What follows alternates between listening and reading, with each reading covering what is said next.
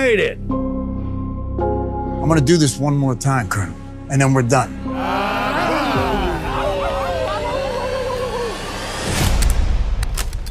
All right, boys. Let's go hunt. We are at war, gentlemen. Our job is to hunt down the most powerful warlord in Libya. 40 feet underground lies his bunker. Something feels off. The target is gone. It's a trap.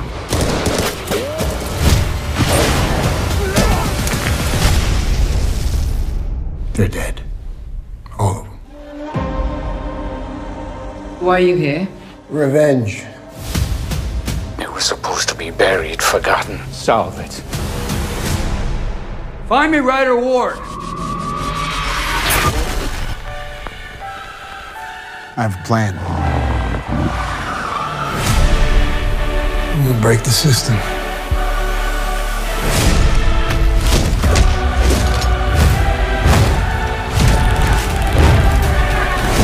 Who's behind this?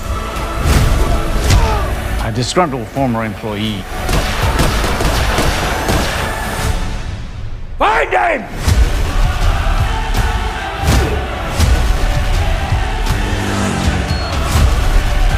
What the hell are they doing?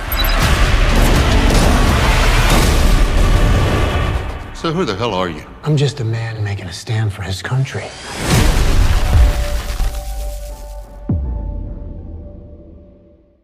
Boom, there you go. That was a trailer for Hounds of War, streaming on digital right now. It's your boy, Kuya P. This is Nerds Rule the World. Joining me to talk all things Hounds of War is, to me, just a legendary actress. I'm a big fan of hers. She doesn't know this, and I'm saying all these flowery things about her because she's on the screen right now, and I'm so delighted to talk to her. Rhona Mitra, thank you so much for your time. I appreciate you.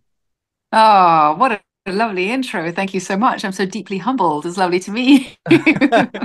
I went down the rabbit hole today, just to be honest, because I've been such a fan and was so delighted when I saw you in this film and getting ready to talk to you that I was just curious because I hadn't seen you in a while, and I want to talk all things Hounds of War, but I also want to talk what you've been going on because I saw just this amazing foundation that you've started. You're actually speaking to me from Uruguay right now, and I just love what you're doing right now and just so delighted to be talking with you. Oh, lovely. But Hounds of War, can you talk a little bit about, acting again and acting in this role? What was it like working on this film? Oh gosh. I mean, you know what? It was interesting because, like you said, I took myself sort of away from the circus for a while to sort of regroup and actually put my energies into things that I deeply care about in a different way, just sort of things that really sort of feed you. And also I think it was just important that I sort of need to sort of regain my identity for myself and figure out really like what I love and what I don't, and where I want to put my energy and who I want to work with and what I want to be working on. And when you take a little bit of a step back and you kind of realize that, this industry that I've been so fortunate to be part of for so many years, and especially in the sort of the genre world and the action world, which I love, and I love the fans, and there's always been so much genuine love for me there. The stunt world for me, fighting, choreography, that element of filmmaking for me has been something that has been it's very cathartic for me. The people I've worked with in that world, the crew in particular, have been a family for me that I never had. And I realized that, the sort of the orphanage of the industry, the elements that appeal to me are always within the sort of like the stunt and the fight world. Of course, there's amazing sort of psychological elements to creating characters and all of that sort of stuff. And then there are people who probably, I'm sure, do it for celebrity and red carpet and all that. And I realized that that's the stuff that I don't like. And what I do like is actually getting onto set and working with really, really, really dedicated people and creating really amazing stuff. It doesn't matter whether it's $1 million film or a $10 million film or $100 million film. I like working with the kids who love what they do. And in this particular film, we've got, Isaac Florentine and his incredible team of people. And I was given the invitation to step out of this, thank you for mentioning The Last Ark, which is my orphanage where I have, rescue, rehabilitate and rewild horses and dogs. And actually go and put my energy into a character which is doing something oddly similar, in a different world, even though she comes from a world of mercenaries. I don't know, maybe the film industry is a little bit like that. It's a bit of a war zone. It can be at times. A little bit dangerous, a little bit mad, some crazy characters. And she creates a sanctuary. And it was like, how bonkers is this? This character is a woman who's taken herself out of this world. She's created a sanctuary. And now she's being invited back into it. And I was like, how strange. And I know Frank. We've worked together before. So the elements were oddly similar.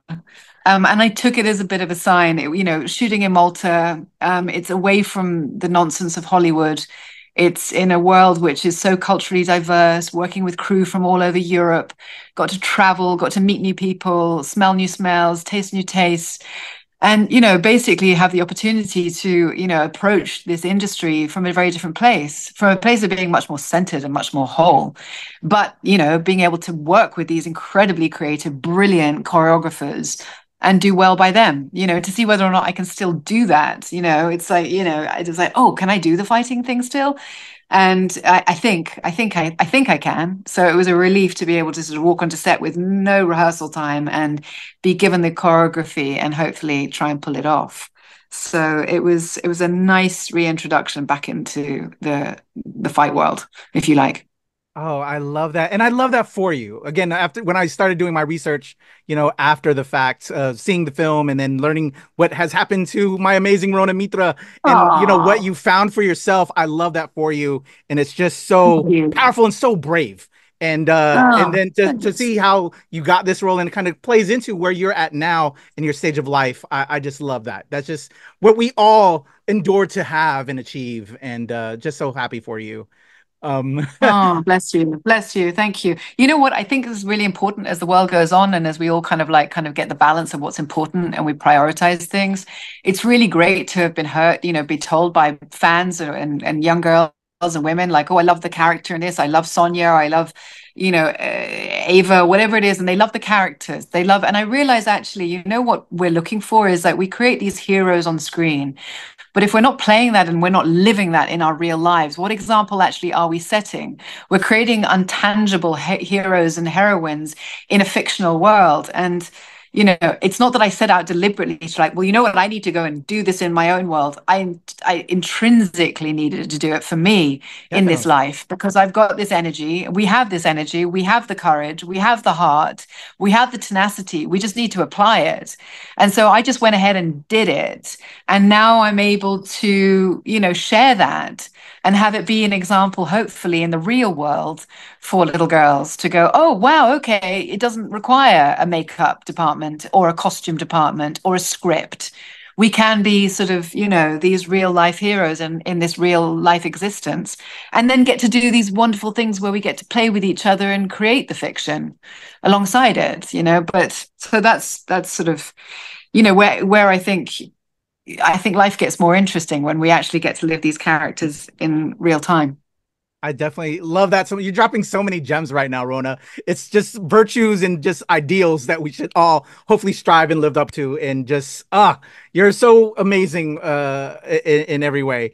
I think my biggest thing is I'm hoping this isn't the last I see of you acting now. I know you're, right now you're living with your horses and you want to that's everything. I was reading your whole about me on your website, which I'm going to have on the link below. Check out The Last Orphanage. Just like, are we going to see more work, hopefully, if that's where your journey takes you? Yeah, I mean, that's the idea.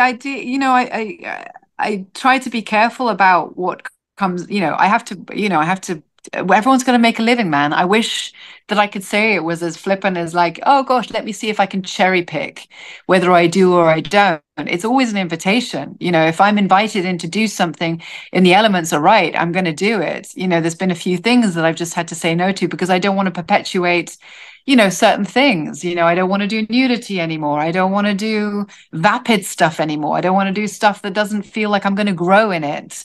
to give 2 or 3 months of your energy, that where you're not growing and you're not being able to contribute something that's beautiful and something that's meaningful. Like, life is precious. I just want to be able to make sure that when I'm waking up and finishing my day, I've achieved and contributed something. And, not all scripts and not all sets are like that. And I think that in our lives, we have to be able to be brave enough to say no as well as say yes. So listen, man, if you put it out to the universe and send, the fairies out there to send me the roles where I get to play and work with people who are grateful. It's so important to be working with people that are grateful, for me, who love what that, and that's the reason why, these movies which have a lot of, fight stuff. The irony is that they are the safest, most loving sets, because stunties and fight choreographers are the most beautiful people. They're the most disciplined. They're the most humble. And I will keep on doing action films as long as, I get the opportunity, because of those people. That's what does it for me. I love it. Well, I'm gonna put that energy into the universe. Universe, please, Rhona. Mm-hmm. I have become even more of a super fan from this conversation. You are everything. Thank you so much for your time, and just wishing you nothing but the best. And everybody, I'm gonna have links to Rhona in the description below, but check out The Last Ark Orphanage. Just this amazing thing that she is doing out there in Uruguay. And please, let's get her on more roles and with some action stuff. Rhona, you are just the absolute best. I love you. Everybody, Hounds of War is on digital right now. Go check it out. I'm Kuya P. This is Nerds Rule the World. Rhona, thank you so much. You are the best. Thank you. So much love. Back at you, sweetheart. Much love to you. Okay. Take care. See you soon, I hope. Bye, love. Bye.